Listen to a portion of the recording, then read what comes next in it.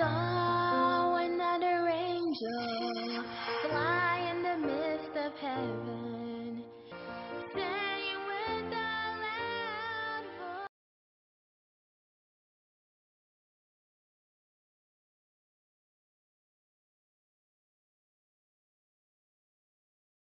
Our Father in heaven, I want to thank you for giving us the opportunity to be alive today, to be able to enjoy the privilege of coming. We ask that you would please lead us, lead our minds. We want to be able to understand better some of the ministerial difficulties that have faced your servant and other servants in the world. I ask that you would please bless us, that we will be able to understand best what it is that we can do to prepare for better and further ministry in this world. We thank you for this opportunity, asking for your blessings in the name of Jesus Christ. Amen.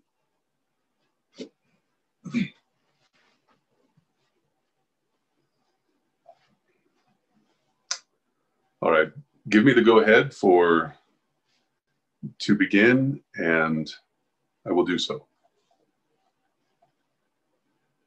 You are ready. You are free to proceed. Okay. Thank you so much. I just wanted to say I'm very thankful to be again in Kenya. I've been there 3 times already personally. The first time in Rongo, and another time for a short weekend in that area, and then also in Nairobi and a few other places. But it's been good. I was in Kisii as well during the third time I was there, and it's been a real blessing. So I'm grateful to be alive here today and able to interact with you. So God bless you all. I can't see everybody only because I'm seeing something other than, there it is. I'm seeing you all now. So good to see you all, and God bless you. I hope that we are able to enjoy this time and be blessed. Now, ministerial difficulties. The only way I can come to this presentation is through my own personal experience. And having been a minister for many years in the Seventh-day Adventist Church, I feel like I have a little bit to glean from. And I also went through a book called Pastoral Ministries and looked at some of the subjects there and realized that there are some difficulties that everybody faces. And I've been able to relate some of those topics or some of the headings to my own personal experience. And I feel like I can share a few things. Now, we're going to be able to look at a few Bible texts as well as I'm going through this topic. And here in the ministerial difficulties presentation, I can say that in the year 96, which is 24 years ago or so, almost 25 years ago, I became a Christian. And immediately I started walking with the Lord in a way that was going to help others understand what I had learned, because the burden was on my shoulder to share with people as quickly as I could. And so my burden right off the onset of becoming a Christian was to share my faith. And at first I wanted to literally go up to people and just tell them, without even meeting them or anything, like, Jesus is coming soon, you've got to prepare. But I realized logically that wasn't going to work very well. So I was praying on how I could learn how to share and what to do and how to go about being prepared. So God brought me to a school similar to what you're going into right now. I was given the opportunity to meet with other people from different places in South Dakota, United States, and we were able to interact together in a way that was a great blessing. For the first training I had was 3 weeks, and then that went on to some work in Southern California. I came back and was able to train for a full year in both medical missionary labor, which was called allied health. And so that included massage, natural remedies, hydrotherapies, various herbs and natural medications. We learned about diet and outreach with evangelism through health. We've read some books, etc., learned a lot of things about the anatomy and physiology. And so as a result of doing that labor, also pastoral ministries, I've been able to do some education in this realm. But what I'm saying this for is that all during that time, I was involved in ministry. And so a lot of what I've learned has been just through the School of Hard Knocks, because I didn't go through official training. And in some cases, we can say thank the Lord for that, because that we have a good history of people that have not gone through formal education. For example, let's refer to John the Baptist. Let's refer to Jesus Christ. These people in the New Testament were not educated by the normal means of education during their day. So if you've not been to school, but this is an education that you're getting in the realms of Christianity, then praise the Lord, you're on a good path. May God bless you in his service. And so the first thing that I noticed in my experience as a minister, a gospel minister, even before I was hired as a pastor, was that I needed to, without fail, I needed to be faithful in Bible study and prayer. And I'll tell you, that is one thing that I have noticed, even as a pastor in many churches. It's been 7 churches. I've been at a school as well. I've been at in various conferences and part-time pastoring in different churches in other conferences as well, where I wasn't the senior pastor, but I was helping. I learned that in many places, our saints, whether they be Seventh-day Adventist or in some other faith, our people do not know how to consistently stay in the Bible, in Bible study and prayer. They pray, many of them, but they don't study the Bible like they should. And they'll cry out to God, why, oh, why? I'm praying and God isn't answering my prayers. And you have to be very honest with these people. Well, excuse me. Are you answering his prayers? You know, if you're not answering his prayers, why would you expect him to answer yours? He wants to spend time with you, right? This is life eternal, that they might know thee, the only true God, and Jesus Christ whom thou hast sent. And so God's desire is to spend time with you. And the Bible makes it very clear in the book of Acts, such as I have, give I thee, right? If you don't have something as a Christian, if you don't have something as a Bible student, you won't be able to give it to that person. And so who you're trying to minister to won't be able to receive what you hope to give them if you don't have it yourself. So like in Mark chapter 1, verse 35, we're going to read a verse here and see that Jesus Christ, a faithful student of the Bible, he was also in prayer early in the morning. You can see in Mark 1:35. Normally I would share this with you on the screen, but because I'm not able to use my computer this morning, I'm just using my cell phone due to the lack of internet here at the house. I am just going to refer to these things and read them for you. It says, in the morning, rising up a great while before the day, he, Jesus, went out and departed into a solitary place, and there he prayed. Well, so we know that Christ was a very dedicated student of the Bible, but he was also a man of prayer. Thank you, there it is. And so as we can see that he rose up early in the morning, we know that he was also a Bible student. And we can see, if you want to go to the next verse, it's in 2 Timothy 2:15.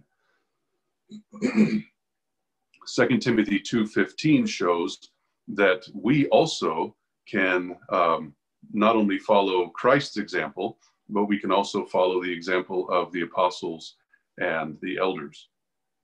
It says, study to show thyself approved unto God, a workman that needeth not to be ashamed, rightly dividing the word of truth. Now, there are many references I could bring up in regard to studying the Bible and being prepared for the day of service, but I'll just hint on a few of those concepts. In Exodus 16, you know that the manna fell from heaven. In John chapter 6, Jesus says, I am the bread that came down from heaven. Well, in Exodus 16, if you were unable or unwilling to gather the manna in the morning, what happened by the end of the day? You didn't eat, your children didn't eat, your wife didn't eat, and everybody's unhappy. But if you, as God had directed, got up early in the morning and you spent your time gathering that manna, you spent your time in prayer, thanking God for the bread that he had sent from heaven, then certainly you will be able to feed yourself and your family, your wife and your children, etc., and everybody's happy. So the idea of manna falling from heaven is a very good example for us to follow in being able to gather the bread from heaven in the morning. Now, there's another one in Ephesians chapter 6 where you see that the armor of God is given for those that are willing to wear it. Well, we know that the helmet of salvation is given to anybody who believes. Well, where do we get salvation from? Well, salvation is something that we get from the Word of God. Okay, that's where we find out about salvation. What about the breastplate of righteousness? Well, righteousness is found in the Word of God. Same thing with the belt of truth. Truth is found in the Word of God. Well, there's the shield of faith, and faith comes by hearing, and hearing by the Word of God. We also know that the sword of the Spirit, which is what? The Word of God. And then it says in the next verse, verse 18, praying always.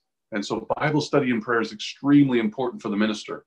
Whether you are male or female, you can minister to people in a way that those who are willing to receive will be blessed.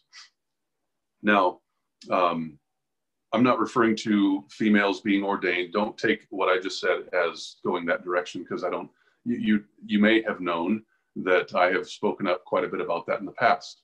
And I just believe that the Lord has called men to be ministers, but women can minister to many people. That's what I'm referring to when I'm saying that. I just have to clarify, because somebody's going to throw a knife at me as a result of saying that. So you have to be careful. So now the idea of Bible study and prayer, if we don't have Bible study and prayer in our lives, we will not be those that have life eternal. Okay. The Bible says, as we know about in John 17, verse 3, this is life eternal, that they might know thee, the only true God, and Jesus Christ, whom thou hast sent. If you don't spend time with God, how will you know God? If you don't spend time reading about what God has said about himself, how will you know about God? These concepts seem simple, but they are extremely important. You see, we can be born again by the word of God, which lives and abides forever. That's in 1 Peter chapter 1, verse 23. That's life transformation. Let's go ahead and bring that one up. 1 Peter chapter 1, verse 23.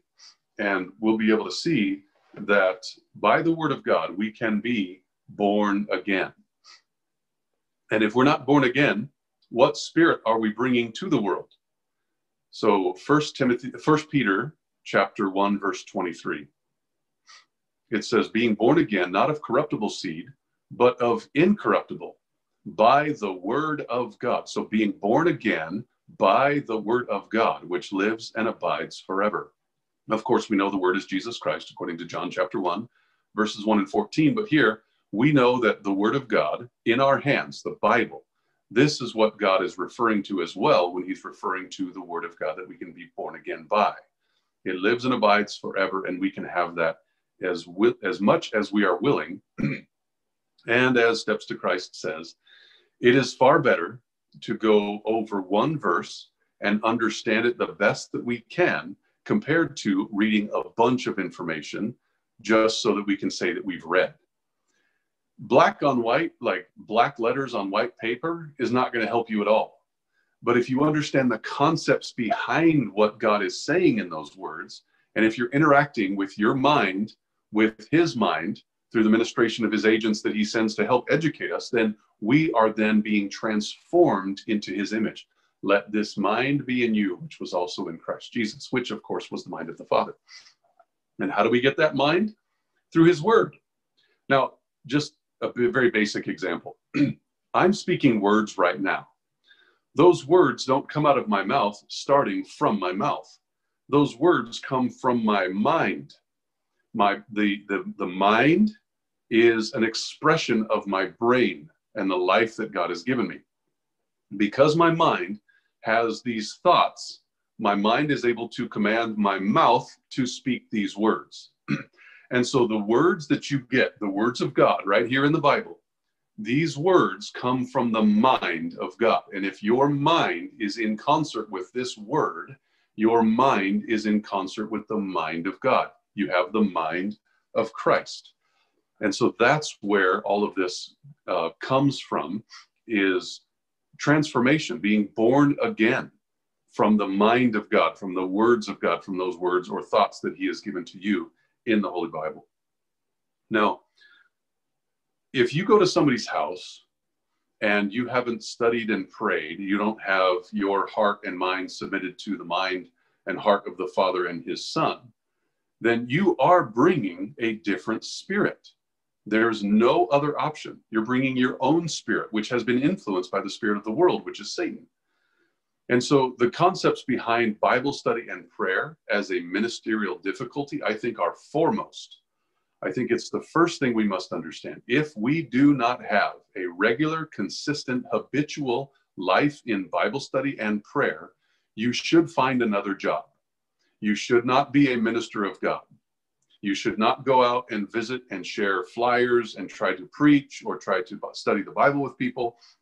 If you don't have your own personal interaction with the Father and his Son, the fellowship with the Father and the Son, as it says in 1 John 1:3, then, as I said, go find another job. You're working for the wrong person, which is Satan, okay?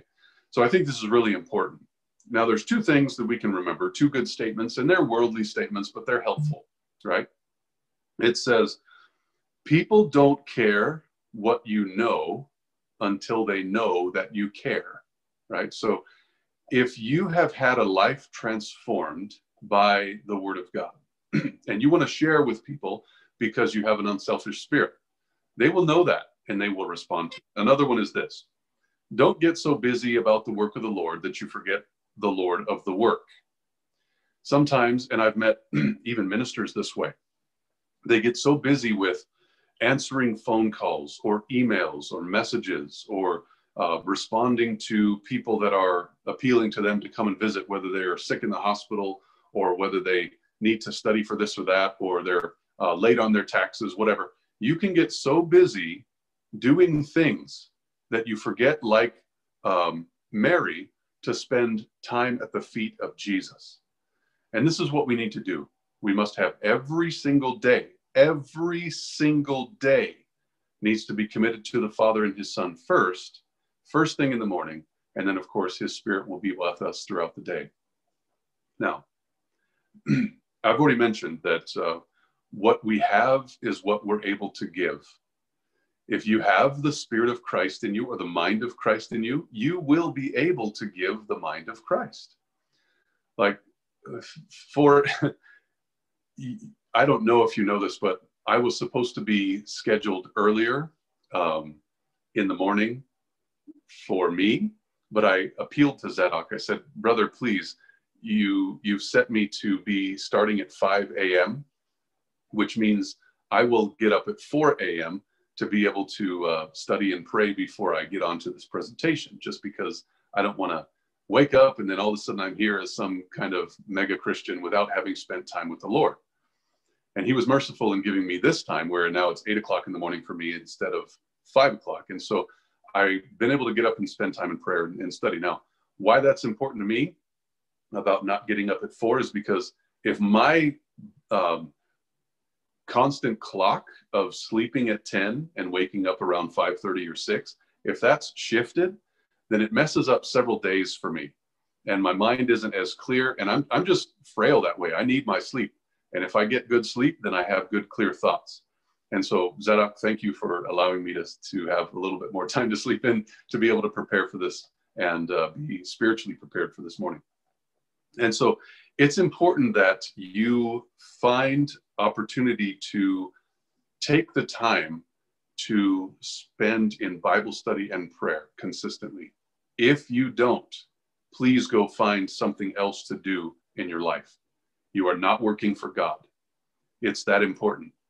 And I think we need to understand it. So now,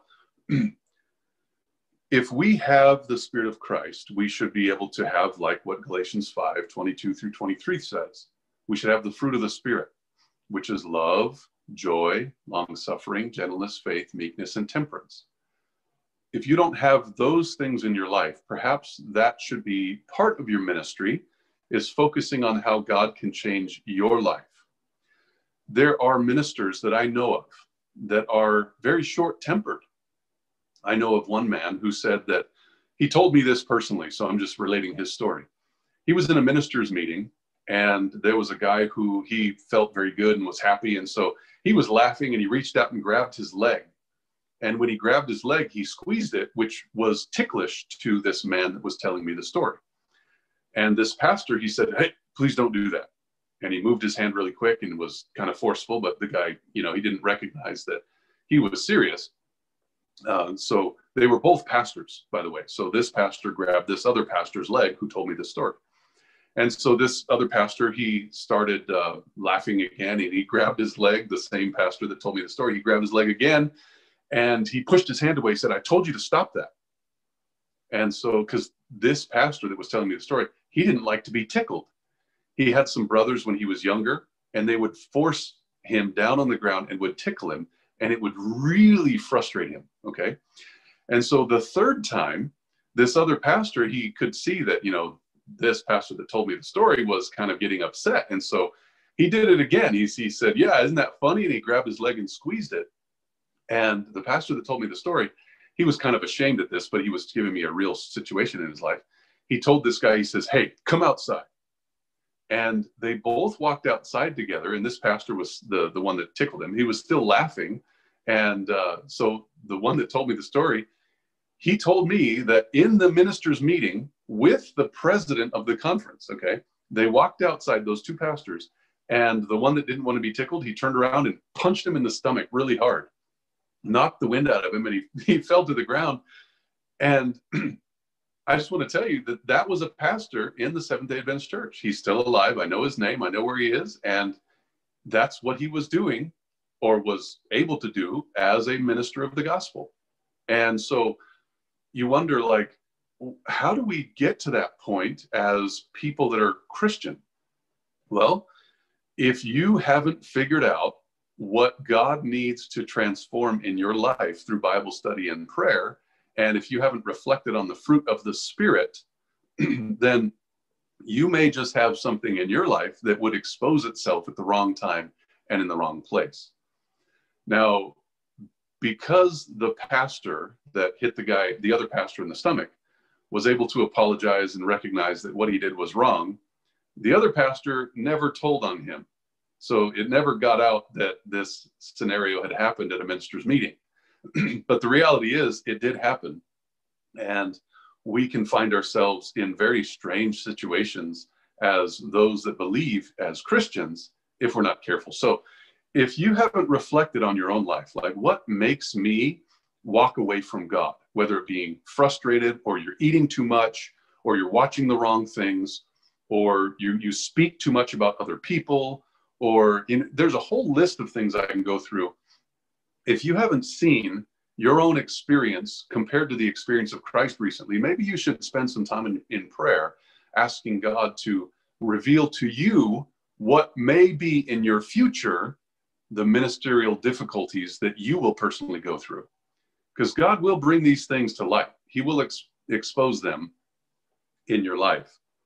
And so there was a time where I, as a minister in the Seventh-day Adventist Church, was dabbling with things I should not be, okay? And I wasn't like full sail in the depth of sin, but I was dabbling with it, okay? I knew it was wrong, yet I still was dabbling with it here and there. And it brought me to the point where my family was not doing well because of our interactions with one another. And I won't get into the details of the story. I'll just let you know it's a real thing. I came to the point of nearly committing suicide in the Seventh-day Adventist Church as a pastor. And I was already ordained. I already was working full-time, had churches that were under my direction, etc. But because I was dabbling in sin, little by little, the enemy was able to bring me to a place where, in my personal experience, I almost took my life because I realized that I had messed up. I had failed. Not only had I failed God, I had failed my family. And those two things are very important to me, my family and my God.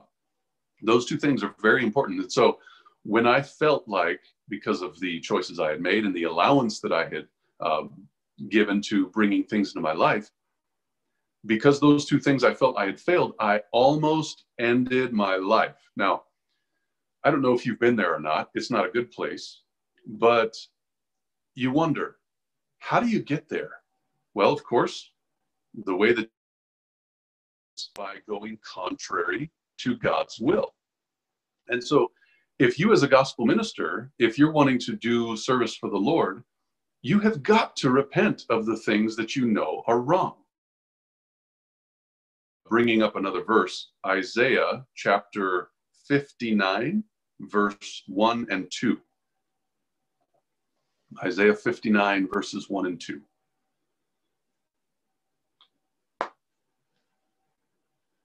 Maybe I can bring it up. I don't know if you're able to do that or not.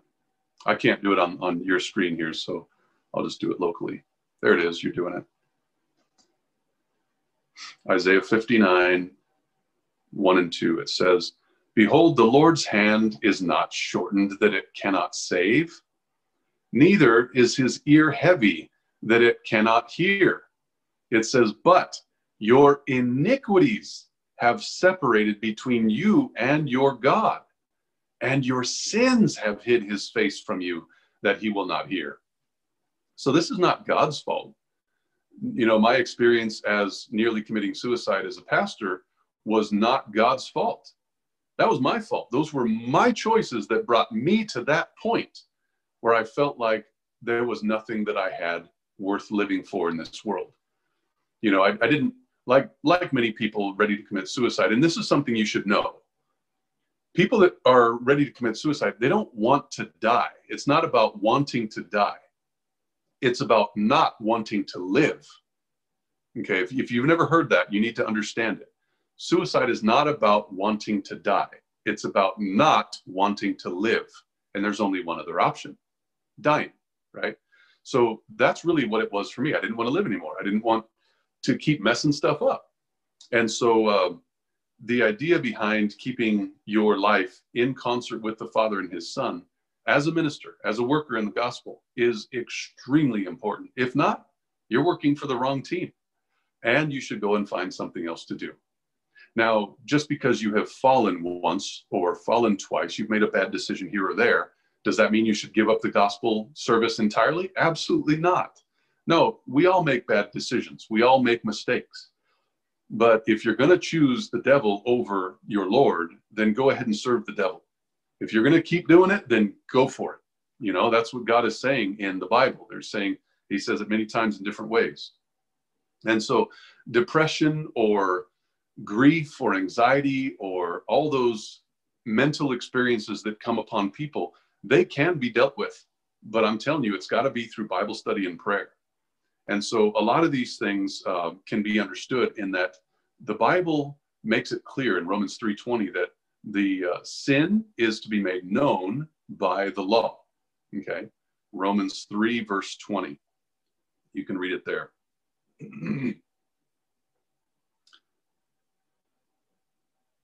It basically says, by the law is the knowledge of sin. That's what I wanted to say. And so instead of going there, perhaps you can go to a different one. 1 Timothy chapter 1. There it is. 1 Timothy chapter 1 and verses 9 through 10. 1 Timothy 1, 9 through 10. You see, if you are a righteous person, you should know this, that the law is not made for a righteous man. You know, the law doesn't point out sin in the life of a righteous man. But you just read earlier in Romans 3:20, by the law is the knowledge of sin. And so if your life is in concert with God, then the law doesn't condemn you, because you are, as in the sight of God, you are as righteous or justified as his son. But it says here in verse 9, it's for the lawless and disobedient, for the ungodly, for the sinners, and for unholy and profane, for murderers of fathers and mothers and the manslayers, for whoremongers, or for those on the internet, those that search the wrong thing on the internet, for them that defile themselves with mankind, for man-stealers, for liars, for perjured persons, and if there be any other thing that is contrary to sound doctrine. So the law is definitely something that's helpful for us. If you are condemned by God, then go search that thing out. What is it that condemns you? What is it that you are guilty of? Then find those things out. Search those things in the Bible. Why is it that I'm guilty of this? What does the Bible say about that? When you learn about those things, you will know and understand. And God will give you a great opportunity to repent as a result of what he says in his word. Now, sometimes so I'm going beyond now out of the mental struggles that some pastors can have. What about submission? You know, there are a lot of people in a lot of places. In fact, I know of elders right now, today, this very day, in Kenya, that they will submit to the church, they will submit to their pastor, no matter what the Bible says. And it's really frustrating, actually, because we want to be submissive. We want to be, kind and loving, but submissive when and to where? So sometimes submission is really important, but the most important submission is to God. Now, there was a time in my experience where the excuse me, the conference president came to my house, and it was because he was visiting everybody's house. Every minister in the whole conference, he was actually visiting their home. Well, now it was my turn. And I told him that I had been studying about this concept that really troubled me because I'm doing ministry wrong in the Seventh-day Adventist Church. And I told him that hovering over churches and doing ministry the way I am and the way that all the other pastors around me are doing it is actually contrary to God's will. And I was hovering over churches. And I explained it to him from the writings of Sister White and from the Bible. And he appealed to me to actually stay in the church, to be able to bring about this ministry in the local church. I'm sorry, I got a call there. I don't know if that messed up the internet or not, but anyways, I'll continue going on. I was appealed to by the president, and he said, I want you to bring what you're learning into your district so that it can be contagious and it will be followed. The example will be followed by other workers in the conference. Because he could see that what I was saying was true. He had done that study, and he wanted it to be a ground up movement instead of a top down movement. What he means is he wanted the churches to start it, and it would infect the churches so that the conference would accept the idea. It looks like your power went out over there. Is that true? Are you still connected? Let me know. I want to be able to wait in case.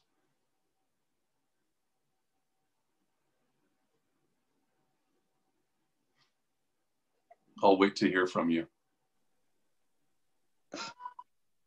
Yes, you are, Pastor. We can hear you. Okay, should I just continue on then? Yes. All right, thank you. And so what we have going on is that while the president of the conference was at my house, he appealed to me to stay there and to do the ministry. Well, I was really praying hard. I was praying really hard. In fact, the next week, because he appealed to me, he said, please pray for a week. I don't want you to go. I want you to stay here. And I want you to pray for one full week. Pray whether God would keep you here or would bring you into something else. Because I explained to him I wanted to do a digital ministry instead of the local pastoral ministry. And so I'll tell you, I prayed more in that week than even when I was preparing to get married. This to me was huge. I mean, listen, I was praying a lot about getting married, but it was more of excitement. And I was praying kind of out of joy and excitement. And I was praying about every single thing when I was going to be married. But in this case, when I was praying about whether to stay in pastoral ministry or not, I was giving up not only the life that I had as a pastor in the Seventh-day Adventist Church, but I was also giving up some of the, how would you say, some of the very nice things for my wife and my family. When you are a pastor, you have a good paycheck. You can have a nice home. You have good insurance. You have, lifelong work. I mean, I could still be a pastor in the Seventh-day Adventist Church if I didn't ruffle any feathers. And, but I was praying hard, like, Lord, my life is going to be redirected here. What's your plan? And so what happened was that God made it very clear to me in that week that if I were to continue on as a pastor in the Seventh-day Adventist Church, I would meet the same kind of resistance in the local church that I had already been meeting, and I would become discouraged. And so that's when the Lord led me. So now, this submission idea. Do we submit to the conference because they are, quote unquote, the voice of God? Or are there times where they're not the voice of God, right? And I know, I understand that minister, the president, was not a representative voice. It was just his voice speaking to me, but the concept is the same. Do we follow our leaders in the church just because our leaders in the church said something? Or, as it says in James chapter 4, verse 7 and 8, which I'll bring up here in just a second, James chapter 4, verse 7 and 8. It says, submit yourselves therefore to God. So submission, according to James, submit yourselves therefore to God. Now, God may be using somebody to help you understand what you should be submissive to, but sometimes God gives you your own mind and you can choose the thoughts that God has placed in your own mind. Like, submit yourselves therefore to God. Resist the devil and he will flee from you. Well, how do you resist the devil in this context? Well, it says in the next verse, draw nigh unto God and he will draw nigh unto you. So if you draw nigh to God, you will be resisting the devil. Okay, so if you're wondering about what to do in your life and you have some people that are telling you, no, you don't want to go with the One True God movement. You don't want to do ministry in that group. No, you don't want to start teaching those things because you might have all sorts of voices speaking to you, but what is God saying? That's what's important. We need to understand that God is the one that will give us clarity in our lives, and he will instruct us and bless us and deliver us in any situation that we find ourselves in. Now, I want to also go to another verse. It's in Acts 5, 27 through 29.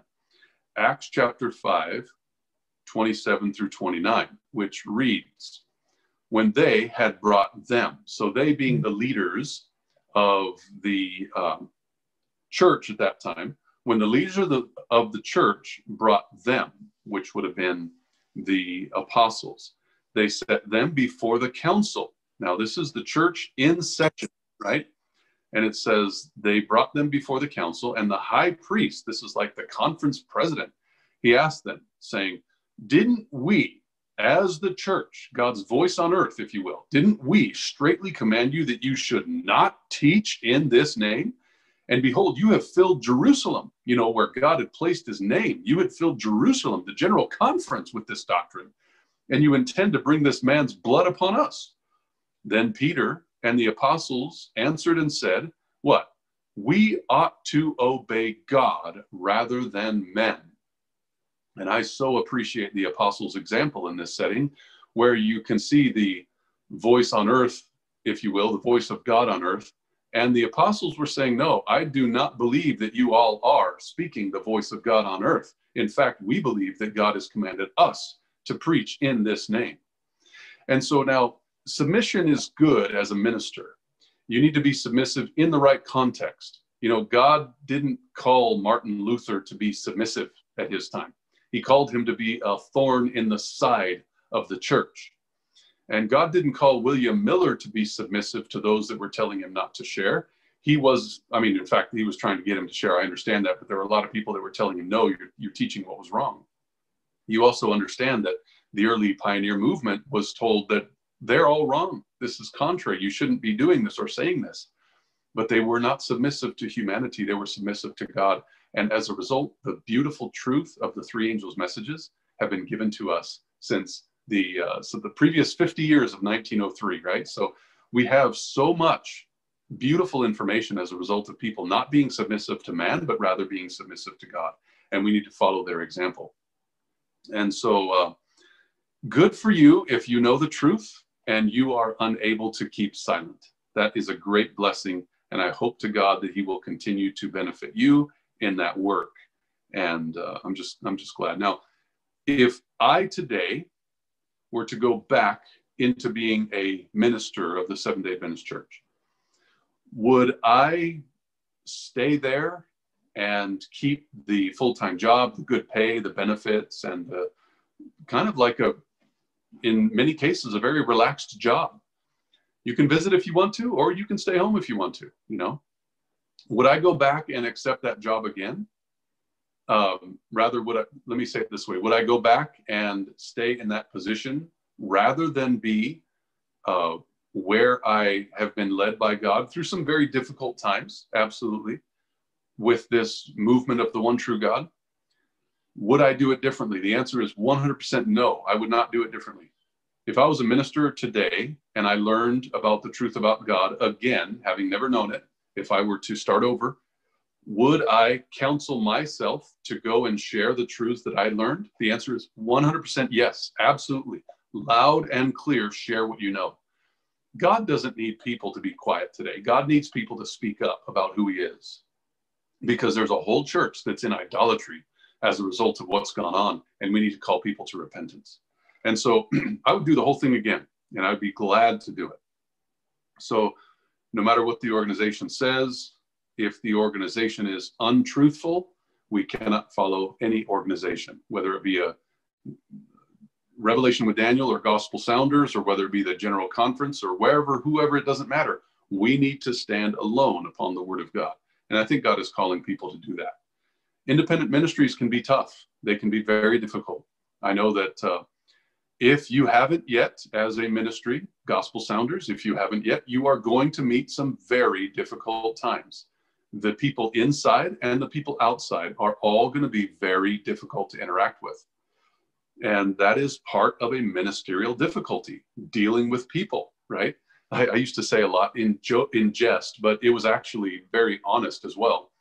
You know, I love being a minister of God, except for the people, right? So, you know, God's church on earth can be very tough. No matter what part it is, maybe you feel like you're in like the ministry that God has called for this time in earth's history. Well, the devil knows that God called that ministry to be on this earth at this time. And the devil's going to do everything he can to work into that ministry and to mess it all up. And so we've got to be careful that we don't think that where we are is like protected from the weeds and the bad seeds, because the enemy is scattering his seed as much as he can everywhere he goes, just like the Lord has called us to do, right? So good seeds and bad seeds are all over the earth. We need to recognize that in the ministry, we're going to meet those difficulties. And, you know, it doesn't help to go badmouth those that have done evil to you. In my case, I have been very careful. I have tried very hard to only speak what I need to about those that have done wrong to me. You know, because it's me. They've done wrong to me. Hey, so what? When they do wrong to God, that's his business, and he'll take care of it. So, you know, there are times where I have, and I will have to speak publicly about what's gone on in certain situations, but I don't speak unnecessarily about people or ministries. And I think you can take a good lesson from that, not just from me, but from others that have done the same, because we don't need God's people to have more chaff to spread around about each other. What we need is more unity. And so if we can humble ourselves and not please our inner demons to be able to share those evil things that somebody did to me or to them, then don't share them. You know, just pray about it. If you pray more than you share about somebody's evil deeds, if you pray more about that person compared to sharing, then good for you. But if you share more about their evil deeds compared to how much you pray for them, then shame on you, right? And so now, service in whatever capacity is training. And that service that God has called you to, that's difficult. You know, sometimes knocking on doors for me as a minister before I was a pastor, I was doing what is that called? Bible work. Here in America, it's called Bible work. You're a gospel worker. You're paid very little as a salary working for a local church or a series of meetings or a conference. I was at that time working for a conference, the Northern California Conference. My job was to knock on doors full time. And I'll tell you, it was very, very difficult to do. Knocking on doors and interrupting somebody's day is actually not my favorite thing to do. I don't like it when people interrupt me if I'm busy doing something. And that's just who I am. It doesn't make me frustrated or anything. I just would prefer that they would let me know ahead of time, like, hey, I'm going to stop over or whatever, right? And so if I'm that way, I kind of push that same kind of reaction on other people. I always feel like if I interrupt somebody, then they're not going to like it very much. And I don't like to cause people discomfort, right? And so, except when it comes to the truth, then I'll share if I certainly have opportunity. But I had to go contrary to my own personal desires. I did not want to knock on 100 doors in a day. I didn't want to go and walk down that road and knock on all those doors that looked like they were either very wealthy people or very poor people. I didn't want to bug them, but I had to go contrary to my own will, and I had to force myself to follow what I knew to be my job. And I think that is a very important thing to do. We have been given opportunities to learn in the school of practicum, if you will, practice, ministry. If God has called you to work with somebody who's ill, but it's kind of gross doing it, do it with diligence. Do it with honor. Do it for the sake of Christ. If you've been called to preach, but it's really scary and you don't like being in front of people, then by God's grace, prepare ahead of time and preach in front of your family or the mirror 100 times before you do it in front of that group. Do it and do it well. If you've been called to distribute literature, but you don't like to because you're too afraid, do it anyways and believe that God will bless your efforts. The fears that we have are not from God. God has not given us the spirit of fear, but of love and of soundness of mind. And so we need to be able to understand that God has called us into service for the sake of ourselves, not just those that we're ministering to. So service many times can be a ministerial difficulty. You will be brought into scenarios where you do not want to be there. I have been behind pulpits that I do not want to be behind. I have been in front of people I don't want to be in front of. I've interacted with people on the street or in people's homes where I don't want to be there. But you've got to continue to walk where God has called you. As long as you believe God has called you there, then do it well. But there are some times, of course, where you just need to turn tail and run because maybe he hasn't called you there. And so, in this training of ministry can be extremely difficult. Think of Elisha following Elijah. Elisha was, he followed and he was asking questions and he wasn't getting the answers that he wanted, and he just was told to follow, and it was kind of a humble thing.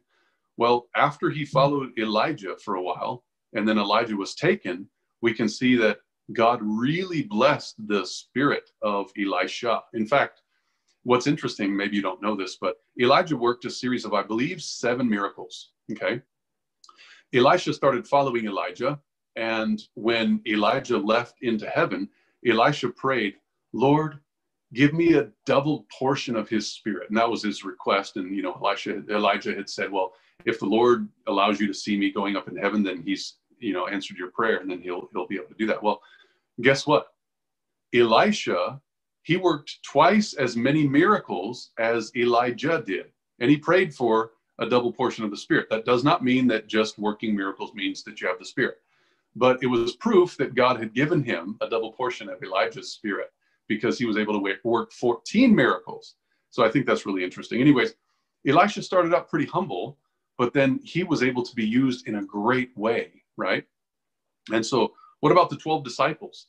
They had to walk for 3.5 years with the Lord, and many times they were unrecognized. They were dishonored. They were looked down upon by the local church. They were spit upon and pushed aside. and they were talked about behind their backs. They were embarrassed publicly. They were rebuked by some of the elders and the leaders. But what did God do through those men? Wow, it's amazing what God did through the ministry of those apostles, that at first they started out humble, but then later they were really used and really blessed. What about John? John, the gospel minister, John the beloved, he was one of those ministers, and he ended up spiritually alone on the island of Patmos. Now, there were other people there. He wasn't alone on the island itself, but I mean, who did he have Vespers with? Who did he have fellowship with on the Sabbath morning? Who did he spend time with in prayer? Well, very likely nobody, right? There were some criminals over there, and perhaps he had been able to minister to people while he was there. I'm not positive, but he was there alone. And because God had brought him not only through incredible experiences in his ministry, but it led him to what he thought was being alone at the end of time. Now, what God prepared him to do on that island is the book of Revelation, and gifting that to us. That's incredible. What an honor to be used in that way, not killed, because remember, they were trying to boil him in a pot of boiling oil, according to Sister White and also Fox's Book of Martyrs, but he wouldn't die. And so as a result, what did they do? They sent him to the island. And on that island, he was used to receive and write down the gospel of Jesus Christ, which God gave unto him. And he sent and signified it by one of his servants, the angels. It was Gabriel. And Gabriel gave it to John. And then now you have it, and you've been blessed by it. And so no matter how you start, no matter what you do, no matter where God leads you, you could, by his grace, if you're faithful, you could be blessed and used of him in ways that are far beyond what you understand. Listen, there's times where I get discouraged. Now, not like, tail between my legs and head down discouraged, but I wonder sometimes, like, Lord, how many people are being reached? I mean, can you use me more? Can I do greater things for you? Like, why is there so few? And I have to sometimes check myself and recognize that God doesn't always open our eyes to what he is doing, because he doesn't want us to take recognition for our own work. He wants us to always give praise to him. There's times where I feel like, Lord, I'm doing so little. I want to do more. Please help. And there's times I'm in prayer and I'm just asking God, have mercy, because there are so many perishing around us. But at the same time, I recognize that Elisha was used powerfully. The disciples were used powerfully. They started off meager. They started off little. They started off frail. But God was able to use them many times after they died in a way far beyond what they could even think or imagine. And so no matter where you're coming from, God is going to use you. Just be faithful. That's what God is calling us to do. Now, we can see that sometimes it's really difficult in the experience of ministry, where you can have, sometimes it's hard to interact with people. Like, for example, you have Paul and who was it? Paul and Mark, right? They didn't have a good time. Paul and Mark, they had somewhat of a frustration with one another. Or was it Barnabas? I don't remember. I know Mark was included. And so, yeah, I think it was Paul and Barnabas. They split up because they had some very, rough characters in that setting. And sometimes in the gospel ministry, you can't be friends with everybody. I just got a message yesterday where somebody who I know believes the truth very well, he had to separate from somebody else who I know believes the truth very well. And he said, I hope never to interact with him unless I absolutely need to, unless God brings us together, because this is very difficult. Well, I know that. I know what it's like. And there are times where you're going to have to face people that are part of your growth experience. It's part of your ministerial difficulties. But remember, Paul got together with Silas, and what was Paul and Silas? Yeah, they got together and they did ministry as well. And they were blessed as a result. Well, later, years later, Mark was able to start working again with Paul. And I'm sure Paul and Barnabas were able to interact with one another. And we're thankful for that. But you can see that even in the biblical examples, we have the experiences of men and women going through very difficult times. And so now, some people are worried about, well, the church hasn't called me. I haven't been given an official ceremony to show that I've been ordained as a local elder or a minister of God. What do I do? Well, there's in the 11th letter manuscript 75 from 1896. It's actually paragraph 4. I'm going to read it to you. It's something that Sister White had written to some of the workers. And she said, I want to tell you that what I know from the light as given me. So now this is referred to as light given to Sister White. Okay. It has been a great mistake that men go out knowing who they went to Pitcairn as a missionary to do work. But that man did not feel at liberty to baptize because he had not been ordained. Listen to what this says. That is not any of God's arrangements.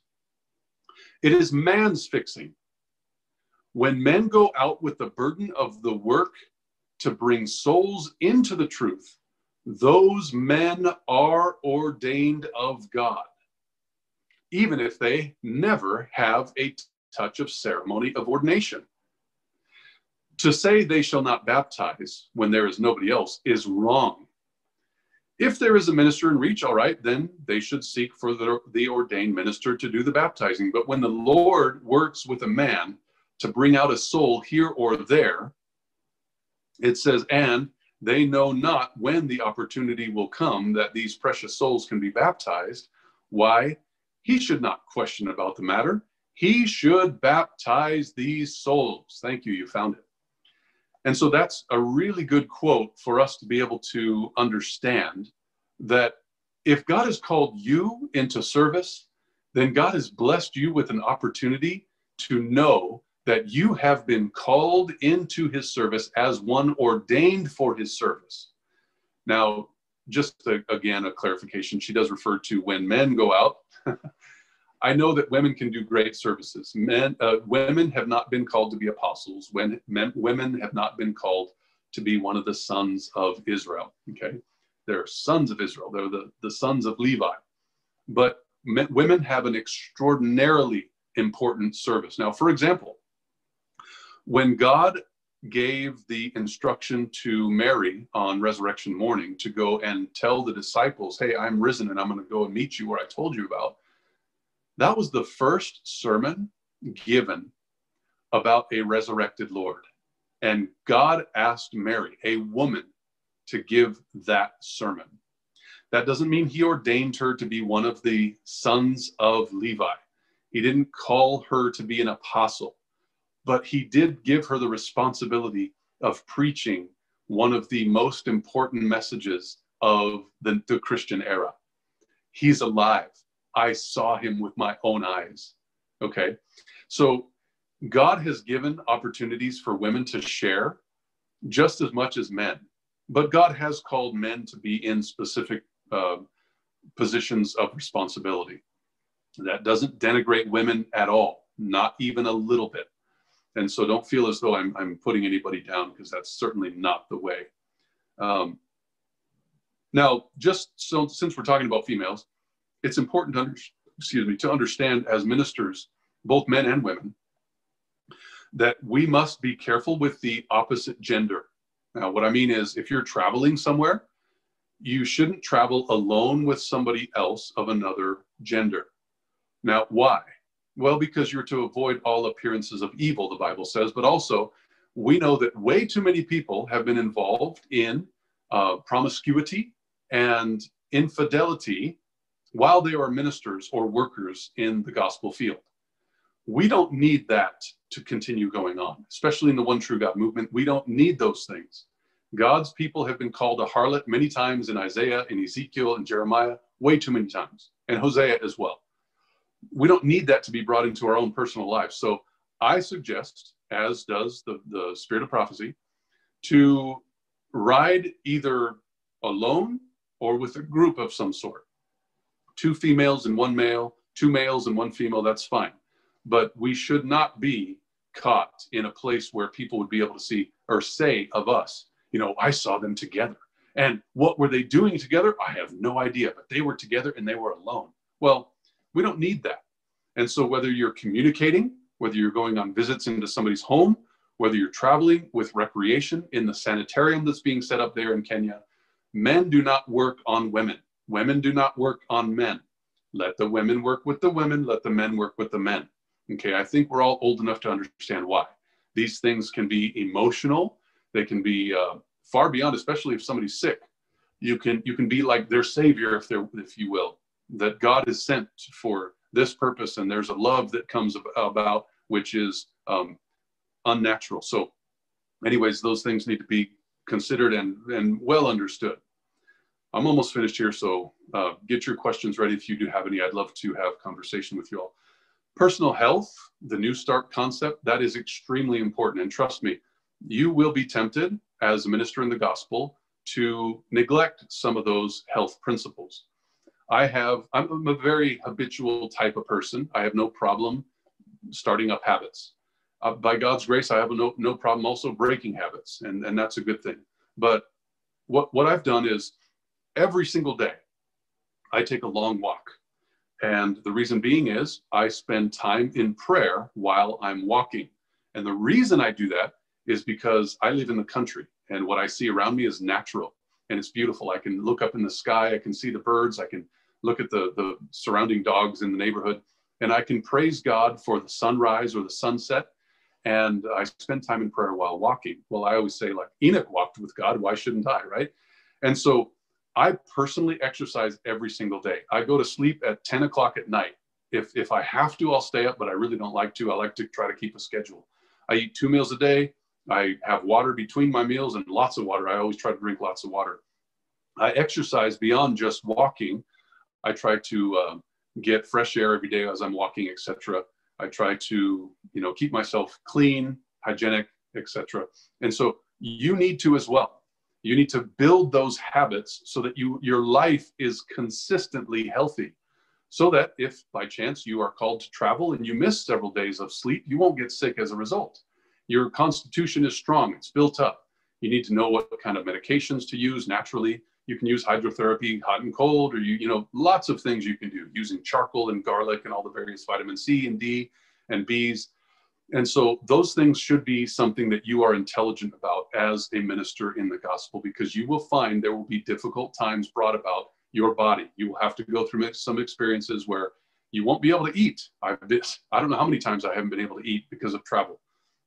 Plus, I'm allergic to some foods, and that makes it even more difficult. So, but you won't be able to eat. You won't get enough water. You won't be able to sleep well enough, etc. Like, for example, when I was in Kenya, I lost a lot of sleep over there the first week that I was there. But, hey, I was in the water for an hour and I started getting sick, but I didn't get sick. I just started getting sick. I ended up with a cough, and that was it. But I didn't, go down and end up having, to lay in bed for 3 days. So praise the Lord for health. Another thing that you're going to find in the ministry is sometimes you will become tempted with jealousy. I have a friend named David who is like an amazing person. He's got so many skills. And early on in my Christian experience, I was jealous of him. And I had to wrestle with that and realize and recognize that God didn't want me to be jealous. God created me to be who I am. And he's called me in a different direction than David. But I wanted to be like David because he was such a powerful tool in God's hands. Well, I later found out that I have a friend named Jason who was jealous of me. And so I was jealous of him. He was jealous of me. Who knows who was jealous of Jason? And so there's a temptation that goes around that we're not happy with who we are and what we're doing. We want to be like somebody else or do what he's doing. Well, I don't think God has called us to that. So just recognize that it is something that comes about, and it is definitely something that is going to be a ministerial difficulty if you don't know what's in your heart. And so now, working with people is a ministerial difficulty. We're working with volunteers. You know, not many people are paid to do gospel like in a church situation. If you call people to do evangelism, or like in this training, for example, how many of you are being paid to go to this training? Well, sometimes our activities or our attitudes can reflect that we're not being paid to be there. We're just volunteers. Well, shame on you if that's the case. But, you know, as a pastor, you'd go out to encourage people to do a health series or an evangelistic series or distribution of books, or we go to, you know, distribute everybody's addresses so that church members would visit other church members and that kind of thing. There are so many people that act like volunteers. They're not getting paid. They're not doing it. They've got too many things to do. Nope, not going to do it. And so just whether you're training or teaching or you're having meals or you're preparing meals or doing whatever it is, you've got to understand you are working with volunteers, and that can be a difficulty in doing ministry. But you've got to preset your mind to recognize that not everybody's the same. There's always what's called the 80-20 principle. 80% of the work is done by 20% of the people, and vice versa. 80% of the people don't do but 20% of the work, right? And so you can go back and forth with this 20-80 principle. There's people that you can trust and they will help you, but there's lots of people that are just going to act like volunteers. And so just recognize that that's a real thing, and God is going to inspire some people, but it's hard to inspire everybody. Now, acceptance is not something you will have in the gospel ministry. Christ was not accepted by the world. He was accepted by few, and you will not be accepted by the world. You will be accepted by few. I have very few people that I can consider like really close best friends. They are precious. I love them, but there are a lot of enemies out there, and we need to recognize that God has not called us in this world to be friends or friendly with everybody. Well, we can be friendly with everybody, but we're not to be friends with everybody. There are times where we cannot be associated with those that have a different belief system because it's dangerous, it's poisonous. It's those things that are going to lead people to accept the mark of the beast rather than the seal of God. And so acceptance is something that you're going to have to work through, whether you're rejected or not. In fact, the Bible teaches in I think it's Matthew 11, verse 1. If you wanted to bring that up, I think it's true. Matthew 11, verse 1. And it's actually what Christ did with his disciples. Matthew 11, verse 1. It says, "It came to pass when Jesus had made an end of commanding his 12 disciples, he departed from there to teach and preach in their cities." Now, why would he do that? Well, he's already said previously that a prophet is not without honor except where? In his own country. Thank you. You brought it up.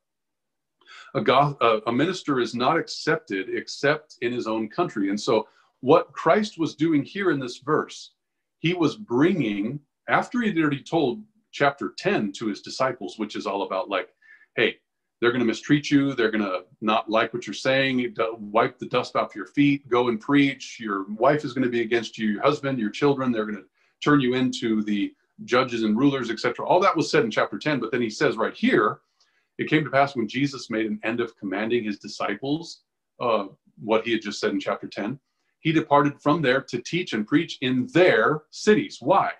Why did he do that? Why didn't he lead them to the cities where they would be more readily accepted? Well, he brought them there into their cities so that they would learn about rejection. Rejection is something that we must accept as part of our ministerial training. It's something that we go through. It's just part of it. Christ went through it. God has gone through it for who knows how many years, and you're going to go through it too. And that was what Christ did in leading his disciples into their own cities so that they would be rejected and they would learn how to deal with it. That's a tough lesson, but it's a real one. And so finally, what I have here is family and friends. You must take time with your family. We are not called to save the world, but lose our children. I don't know, some of you may have children, some of you may not. Some of you have just gotten married. Some of you are just starting to raise children, whatever. That is extremely important.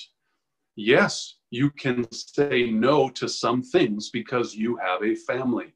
That is good. It's okay. And in fact, it's encouraged. You can't just spend yourself on the world and not have time for your family. You will be really bummed if you get to heaven without your children, without your wife, or without your husband, or without your mother and your father. You need to spend time. They're part of your ministry. And so one of the difficulties is that the devil's going to cause you to be so busy with the work of the Lord that you forget about your family. And, you know, there's a lot of jokes in the ministry, in the Seventh-day Adventist ministry, or in pastoral ministry generally. One of the jokes is to call a pastor's kid a PK, a pastor's kid. Oh, you know, I grew up as a PK. If somebody says that to me, I generally know what they mean.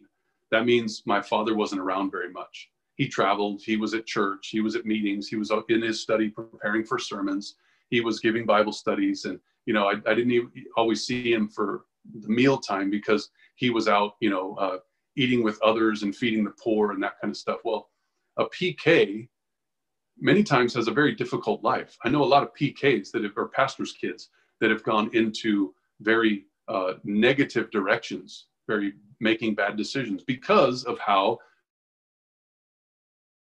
by their father and their mother. Don't do that. Take your children with you if you need to go and treat them kindly. Don't just treat them like they're in the way. I know ministers today who are part of leaders of ministries that they treat their children like they're in the way. That is not how we should be with our children. And so I hope some of these thoughts have been what can help you understand a little bit more about maybe your own experience and what you've gone through, but maybe it's brought up some questions. And so we still have some time.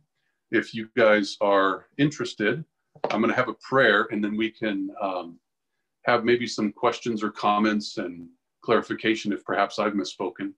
And then we'll see what Zadok has, or maybe Sami, our dear brothers in Kenya, what they have planned for the rest of this time. So let's pray together and ask for God's blessings on our further interaction. Lord of heaven, I want to ask that you please continue to lead us. You have called us all to do ministry, some in smaller ways than others, some in greater ways than others. Whatever it is, there are some of the lessons that are similar for all of us. We need to spend time with you. We need to spend time with our family.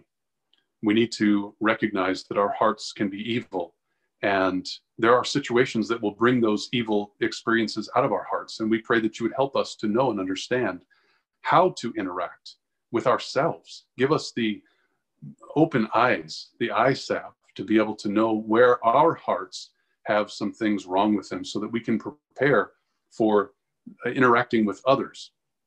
I pray that if we are guilty in any way, if our lives are contrary in any way, that you would please break us from our sins. Help us to break those things off of our experiences and to surrender to you and you alone. We know that you have power to keep us from falling. You've demonstrated it in the life of your Son. So we pray that you'd help us to have that same mind in us, that we can walk the same path that he has walked and continue your life here on this earth. We thank you for this opportunity and pray the blessings upon our questions and comments now in Christ's name. Amen.